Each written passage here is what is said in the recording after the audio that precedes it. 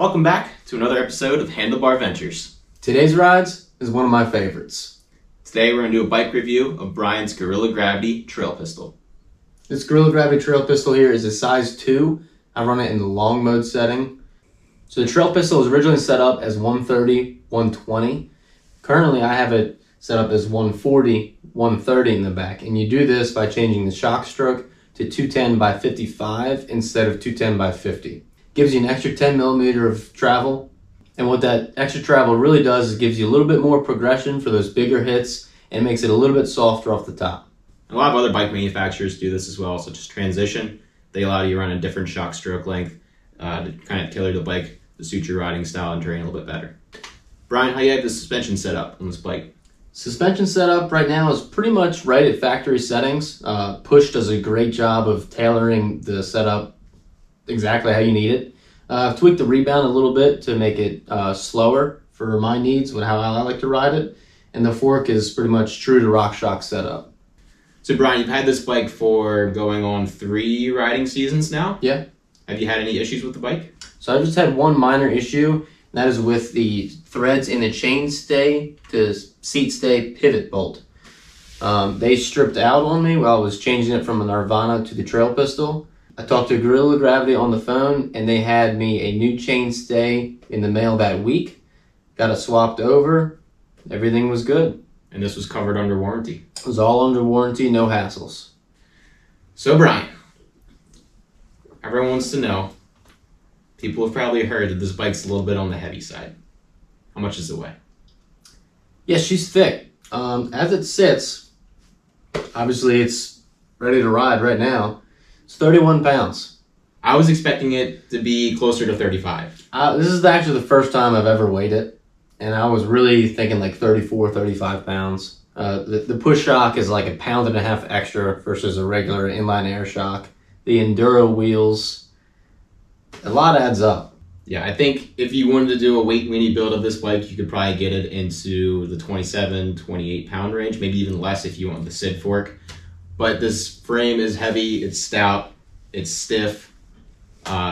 It's not a weight weenies bike. And if you do that, you're detracting from what this bike's good at. Going fast. So we just mentioned how much this bike weighs. Brian, how does it feel when you're pedaling it uphill? Has an absurd amount of traction. When I'm pedaling this thing uphill, especially with the coil shock, roots, rocks, climbing uphill is no problem. I really try to stay in a seated position. Keeps my heart rate down, first of all.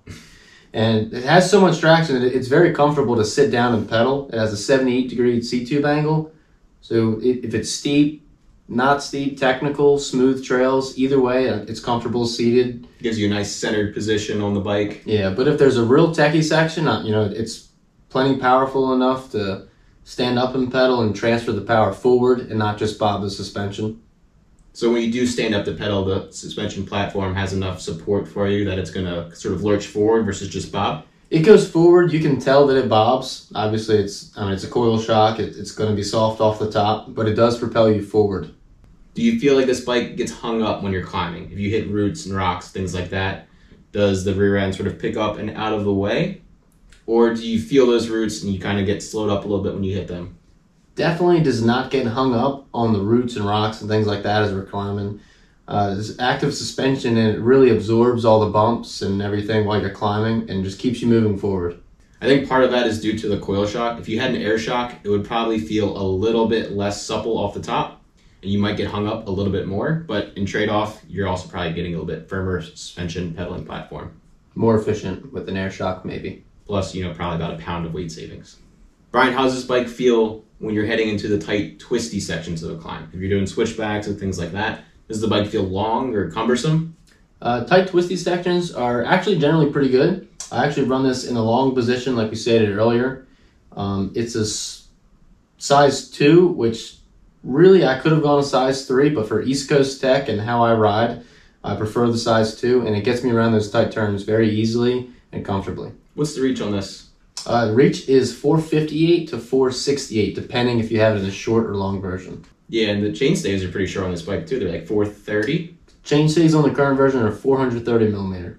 Do you ever feel like the bike wants to tip backwards with the shorter chainstays? No, because of that seat tube angle, it's really stable when climbing. Even when standing, it really just maintains its position and keeps tracking uphill well. All right, so we just talked about how this bike goes up. Brian, how's it go down? Favorite part, coming down. This bike is really capable. It loves going fast. You will find that it has a limit that you won't quite have with the higher travel versions, such as the Smash or the Nirvana, which is the Enduro bike.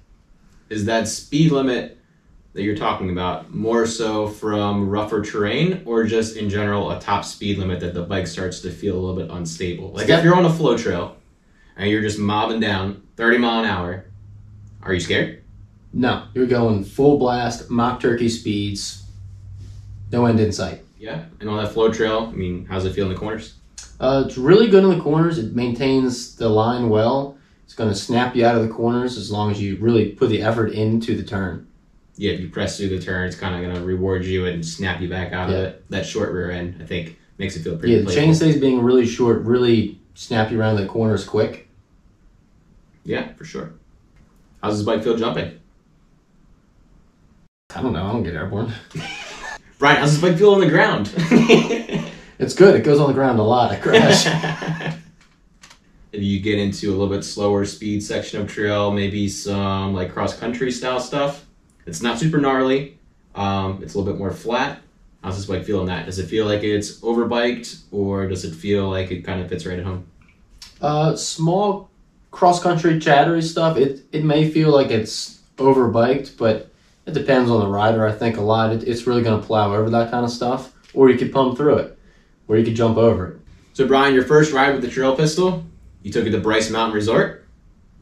So Bryce, its terrain is really kind of smooth, bike park trails, some high-speed chatter, small rocks and stuff like that, a lot of flow trails, some good jump lines. Bike Cam did it great. That was actually the first ride there. Very supportive suspension platform, hitting the jumps and things like that. It never felt harsh bottoming it out.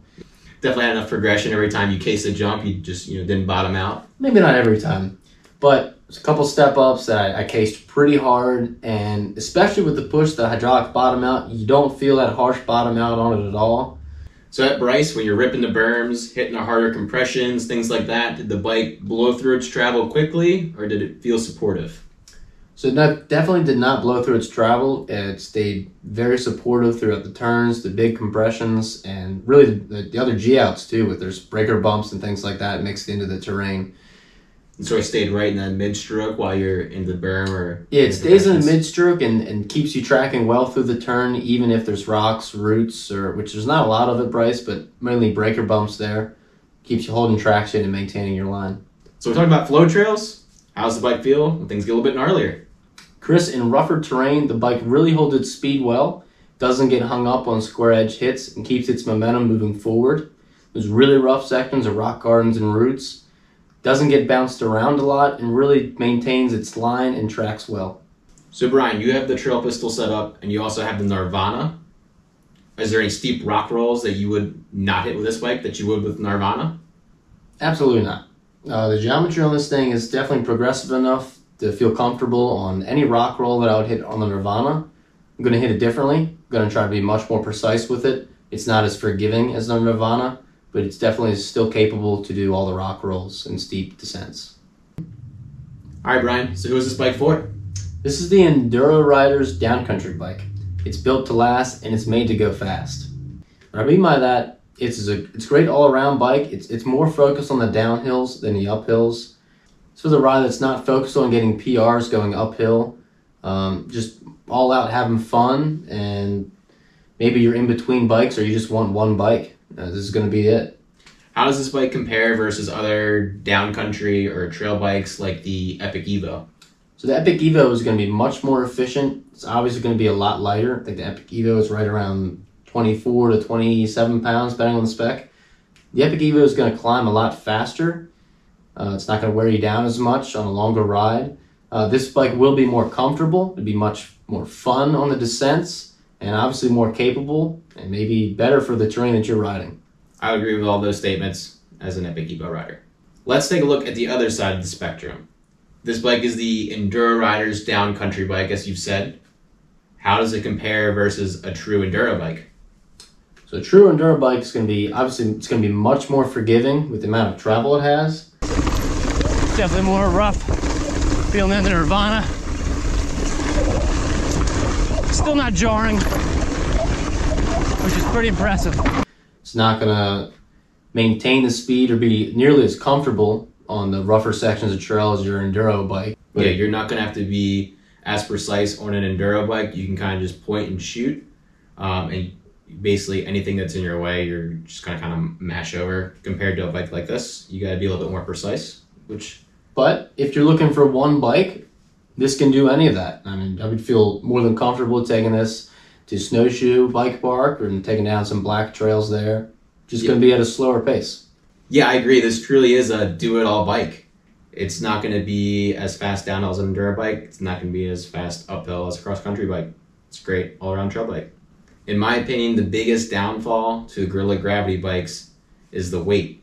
But with that weight, you do get the Rev technology, which is their impact-resistant carbon, supposedly 300% more impact-resistant versus traditional carbon.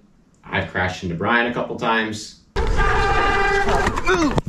Brian's crashed his bike quite a few times, and it's no worse for wear at all. You would never know that this bike has been, thrashed for 3 years. It really has held up well. It's got over 3,000 miles on it, and you really can't tell. The paint is phenomenal still. Just little rub marks on the decals, and that's about it.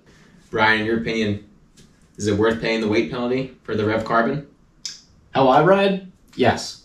It's very much worth it. The rock strikes and things like that, and Chris running into me.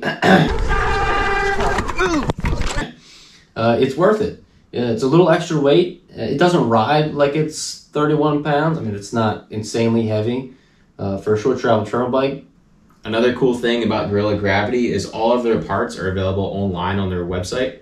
So if you need replacement parts, you don't have to go through your bike shop or worry about ordering parts through them. If you need something in a pinch, you can just call them up, talk to someone directly at the factory, or just order it right through their website, which is, in my opinion, it's nice to have. There's been some times with Specialized where the parts have been back ordered, and if I knew that that part was available just for me to order off their website, I would have just had spares on hand. So if this is your only bike, it's nice to know that you have that customer service backing it up, as well as just the availability of parts. Because it's made in the USA, the lead times are a lot shorter than parts that are made overseas.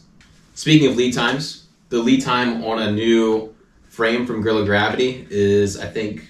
It's down to about 2 weeks, which is incredible. A lot of bikes are back ordered till a year out, maybe next spring. Yeah, and it's been like that all throughout the pandemic. Guerrilla Gravity has had bikes in stock or, a few months at most. I think the longest lead time we saw was 8 to 10 weeks on their website. That's incredible going through the pandemic when people were saying, you'll get a bike next year, maybe, or maybe it won't come in. That's really one of the main advantages of building in-house in Denver, Colorado, made in the USA. America. Yeah. All right, thanks everyone for watching the video. If you're new to the channel, hit that like button and subscribe. We'd really appreciate it. Brian, any final thoughts? Yeah, this bike can do it all. It can do it all reliably. The Guerrilla Gravity puts a great value on this package, and I would buy it again.